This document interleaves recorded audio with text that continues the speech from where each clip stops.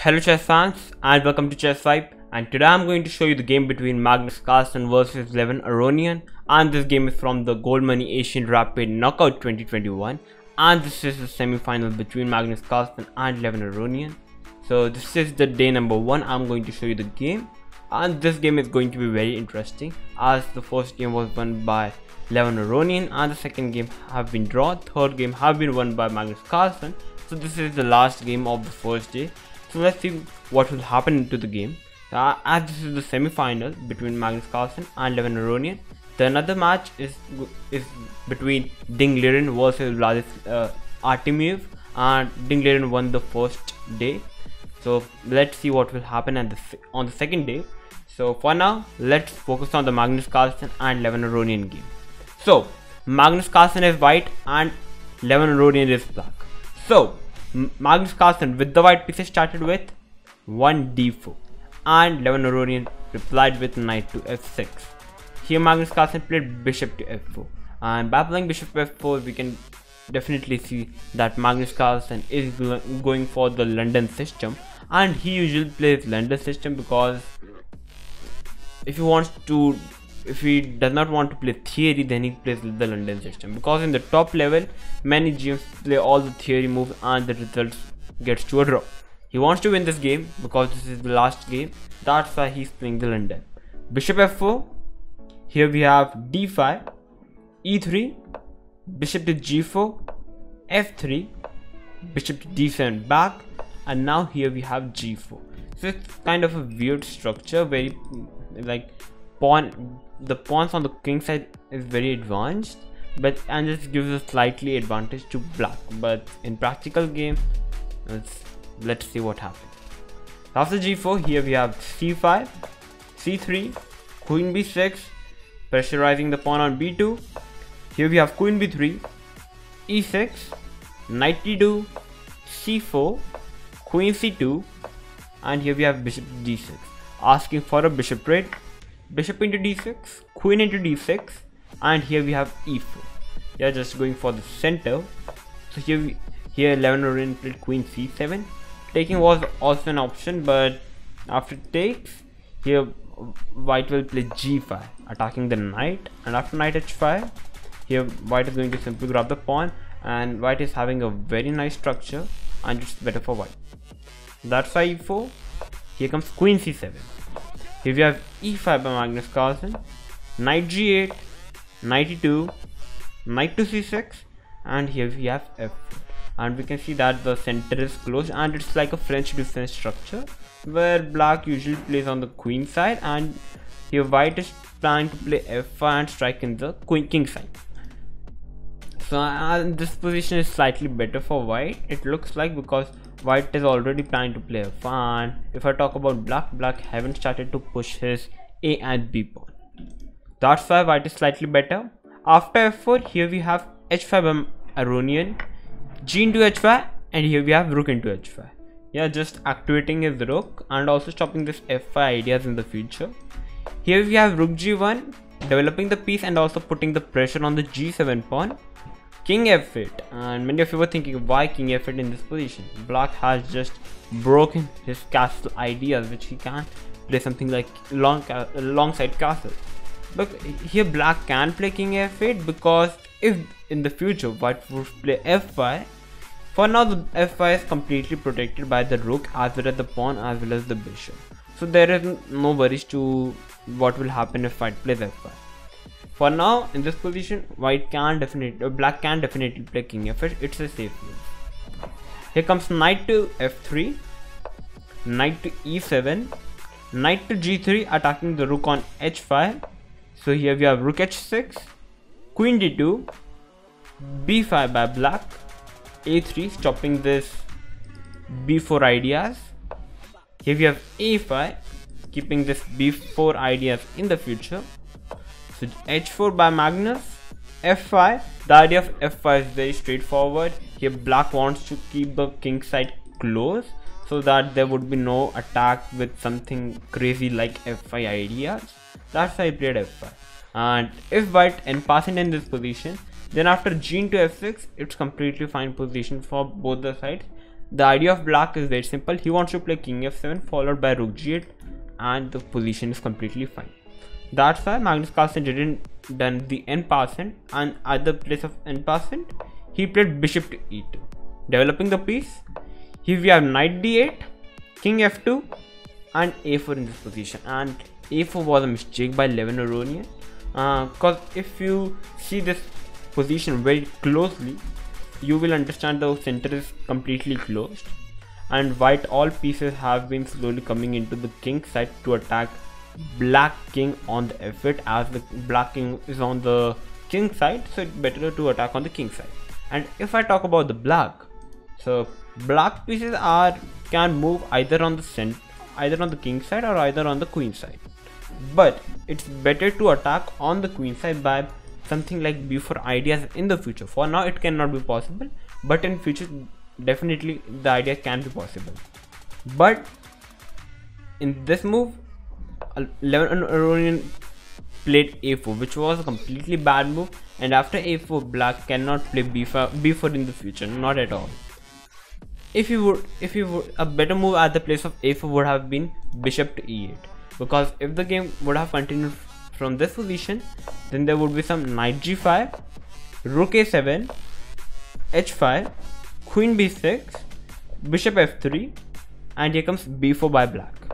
Queen c1, if white decides to capture the pawn, here we have a into b4, rook into a7, queen into a7, and after c into b4, black will simply play knight to c6, followed by queen to a4, and going to capture the b4 pawn, and it's completely equal position. And even after b4, if white doesn't capture the pawn and play queen c1, here we have rook b8, and idea is to capture either of the pawn.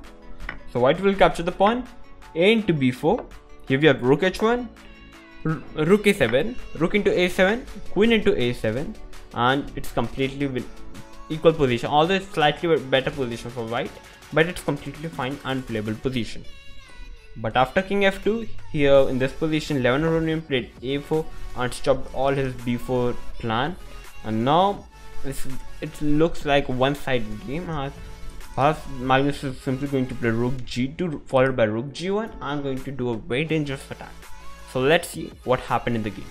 So after a4, here we have rook g2, knight to f7, rook g1, and after playing rook g1, Magnus Carlsen have got all his pieces on the king side and he's going ready for the attack.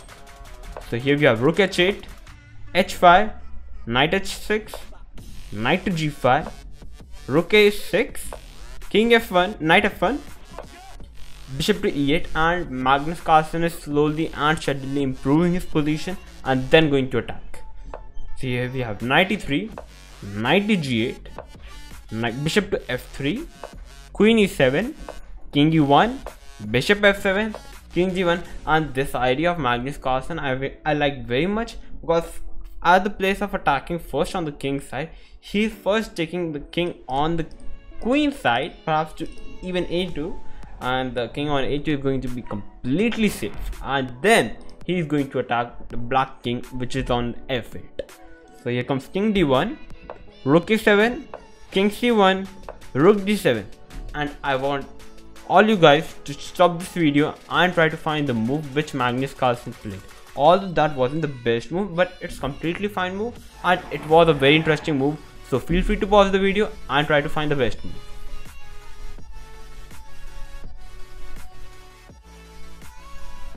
So okay, so to all those who have found the right move which Magnus Carlsen played, congratulations, you are a complete attacking player and very sacrificing player, because you have chosen the idea knight into d5, a very nice move by Magnus Carlsen, and it requires a very hard calculation. In the game, after knight into d5, here comes rook into d5. If black would have captured the knight with the pawn by playing e into d5, now comes a very powerful move, e6, attacking the rook as well as the bishop. So black have to capture, and now comes rook to e2, attacking the bishop twice, and the bishop cannot move because the queen is hanging on e7.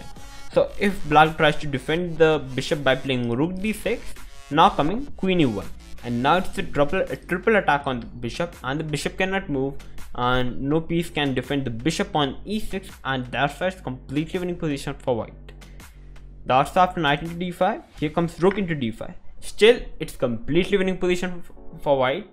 I'm going to show you in a couple of moves. You will also be able to see that yes, it's a completely winning position for white. After rook into d5, here we have knight into e7, knight into f7, capturing up the bishop. Knight into f7, bishop into d5, e into d5, and now we have rook into g7.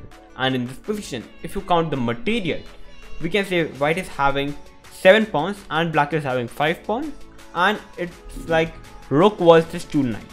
But if you look at the position closely, white is completely pressing the game and white is better. You can see the rook cannot move because the knight is hanging on g8. This knight on f7 cannot move because the queen is hanging on e7. That's why it's completely winning position for white. And even the e5 pawn is very strong. And if I talk about black pawn, the black pawn on f1 and d5 are very loose and they can be targeted very easily. So that's why after rook into g7, it's completely winning position for white. But after rook into g7, here Levon Aronian played knight h to g6, knight g to h6, sorry. Here comes queen g2, knight to g4, a very nice move and a very obvious move. Here knight is stopping the connection between rook and the queen and the rook.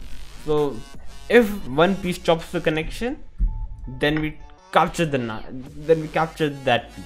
Here comes rook into g4 by Magnus Carlsen, a very nice move by Magnus Carlsen, because usually when players face this position, they try, okay, the king is attacking the rook, so let me move the rook. But although it's also winning, but the move which Magnus Carlsen found, sacrificing even the rook, and after queen into g4, is completely winning position for white, because although it looks like white is a piece down because black is a knight up, but if you will see the e, f and h pawn, they're all passed pawn on that side, completely winning position for white. After queen into g4, here black played king to e8, trying to move the king on the queen side, but here comes f5 by Magnus Carlsen, advancing his queen side pawns, and which gives a very large amount of advantage to white. So in this position, Levon Aronian decided to capture the pawn on e5. Here we have d into e5, and after queen into e5, Levon Aronian sacrificed the knight for the 2 pawns, but still it's completely winning position for white. Here we have f6 by Magnus Carlsen, which was a very big blunder. He just gave up all his advantage. In this position, the better move could be to play simply queen to g6, and after queen g6 check, here we have king e7, f6 check. Here you cannot capture the pawn on f6 because after rook e1 check, you have to move the king, and after you move the king, I will simply capture the queen and it's winning. So that's after f6 check, you have to move the king. Here comes queen g7 check, king to d6. At the place of capturing up the rook, white is going to play f7, and after queen take and after queen trade, here comes rook f8, h6, king e7, h7, rook h8, and after rook g8, it's completely winning position for white, and black cannot stop white queen, because if you try to capture the rook, it's a queen. If you try to capture the pawn on h7, it's still a queen. And if you try to capture the pawn on f7, I'm simply going to capture the rook on h8, and after king g7, I can simply move my rook to perhaps g8 or even b8, and after black captures, I'll capture, and I'm just a rook plus, and it's winning. So it would have been complete winning position if Magnus Carlsen would have simply played queen g6 check, but he played f6 for the terrible blunder, because now comes queen e3 check, king b1, queen e4 check, queen into e4, d into e4, and here Magnus Carlsen played rook h1, which was his last hope. Just in this position, if I talk about this position, it's still slightly better for white. He can continue the position. White is better in this position still, because white is having some counterplay like rook g5, attacking the pawn on b5, so black cannot protect for now. So here we have king f7, rook into b5, king into f6, king c2, rook d8, h6, e3, rook h5, rook d2 check, king c1, rook d8, rook h3, e2 trying to make a queen, but here we have rook h1 stopping the queen, king g6, rook e1, rook e8, king d2, rook b8, going for the pawn on b2. So here we have rook into e2, rook into b2, capturing up the pawn with a check. So here we have king e2, king e3, rook b3, rook h2. Very nice move by white. Here black have to play king h7, because if black goes for to capture up the pawn on c3, then there would be simply king d4 attacking the rook. Even if you try to give check, I'm going to simply capture the pawn on c4 attacking the rook, and if you try to gain another pawn, I'm going to simply play h7, and black cannot stop h8 queen, and it's completely winning. And even after even after you play king h7, it's coming king d4, rook into a3. After king into c4, it's completely winning for white, because black is going to put his king on the h7, because the black king on h7 is stopping the pawn on h6. And what white have to do is very simple. He just have to move the king to b4 and simply wants to push the pawn, and it's winning for white. But after d into e4, what happened in the game is rook h1, which just equalizes the game completely, because now comes king f7, h6, king into f6, king to c1. Here we have rook d8, rook d1, rook to d3, rook to h1, rook d8, h7, trying to make a king.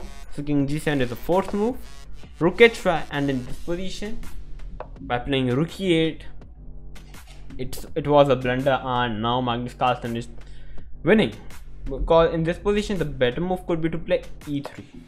And the idea is very simple. Black wants to push and play rook d8, one check, and make a queen.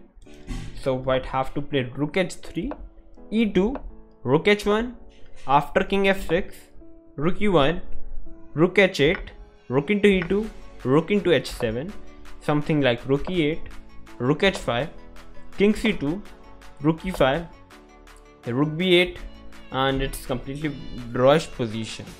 So that's why it's completely drawing position, nothing is going to happen. So after rook h5, e3 was a complete drawish game, but in the game rook e8 was played by Levon Aronian. Perhaps he was trying to win the game by perhaps he thought that e3 to e1 perhaps was still equal. But now coming king d2, e3 check, king e2, king h8, and here rook grabs the pawn on b5, king grabs the pawn on h7, and now comes rook to b4. Very natural move and a nice move. The rook on b4 is targeting both the pawn on a4 as well as the c4. So one pawn is going to fall. Here comes king g6, rook into c4, rook a8, trying to protect the a4 pawn. Here we have king into e3, king f5, king d3, king e5. Here rook b4, king d5, c4 check, king c6, king c3, rook a5, rook b5, rook a7, king b4, rook a8, rook a5, rook b8 check, and after playing king to c3, in this position, after move number 66, Levon Aronian with the black pieces resigned the game, and Magnus Carlsen with the white pieces won the game. Fantastic game by Magnus Carlsen, but there were a couple of blunders in the end game by both the players. But in the starting, I can say that Magnus Carlsen was completely winning the game, because the only option was in the game after Levon Aronian played a4. It was, I can say, the attack done by Magnus Carlsen was a fantastic attack, but in the end he just messed up. But the game is of blunder, so Levon Aronian also did the blunder, and which gave the complete winning position to Magnus Carlsen, and he won the game. So the first game, so the day 1 was won by Magnus Carlsen, and today is the day number 2 which is going to happen. So if you like this game, then please like to my video, and if you are new to my channel, then don't leave before subscribing to my channel, and I will come up with these new videos for you, because the tournament is still pending. So thank you for watching, and bye bye.